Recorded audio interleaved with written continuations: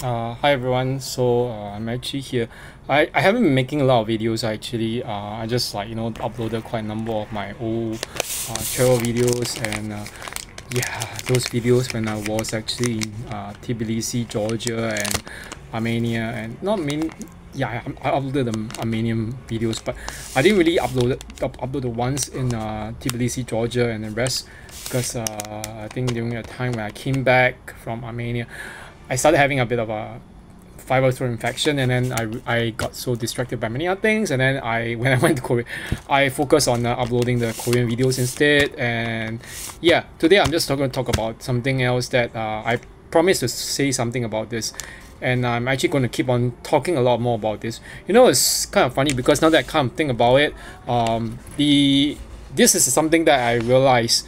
I mentioned this in my community post that I noticed that despite the fact that I have not had a lot of encounters with female narcissists, I realized that a number of these so-called female narcissists, let's just get this clear. I'm not diagnosing them, but they are very highly narcissistic, and they actually have a tendency to go off on certain rants and certain things and personal attacks of people whom they barely know. And I realized that there's a kind of confluence, or it kind of overlaps. Being a so-called radical feminist and being a narcissist, they definitely overlap, okay? Because this is actually their so-called agenda, or their so-called how should I say, their veneer. Yes, it's what we know now. Now is this thing called virtue signaling. You have to signal that you are a good person so that people will believe you, and really, who really cares? You are terrible, you're terrible. And a lot of these people, they don't just attack people and make false accusations. They also try to claim that they are very good, they are very this, they're very that.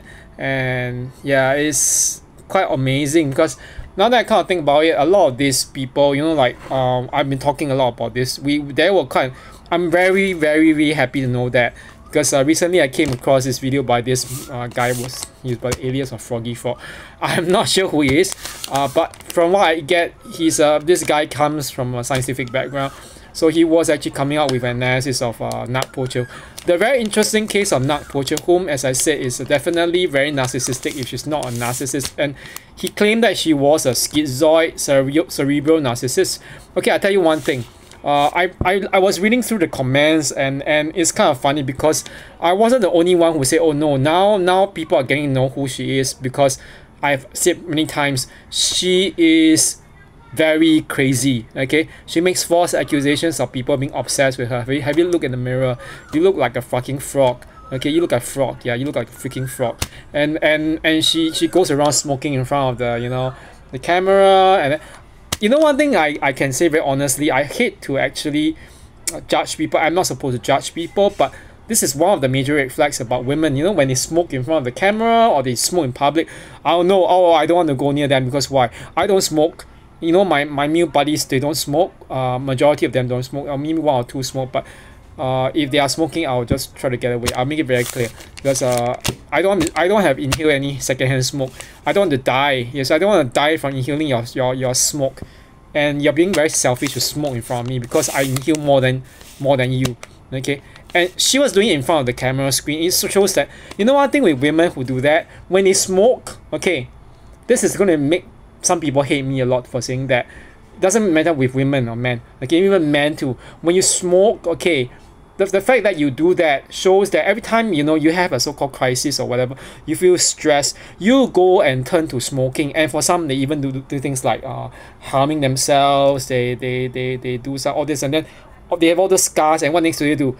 They go and do tattoos around it to so-called hide the fact that they have scars. I mean, this is fine, this is your own issue, but the fact that you have all this trauma, and instead of addressing a trauma and finding a therapist to help you go through it so that you don't go and do those stupid things, you actually keep on directing and projecting them onto other people. This is a very, very serious red flag. Okay, so I'm very happy that people are kind of exposing this kind of people, this narcissist or this toxic people, because honestly, she's creepy. She's not just delulu, she's creepy.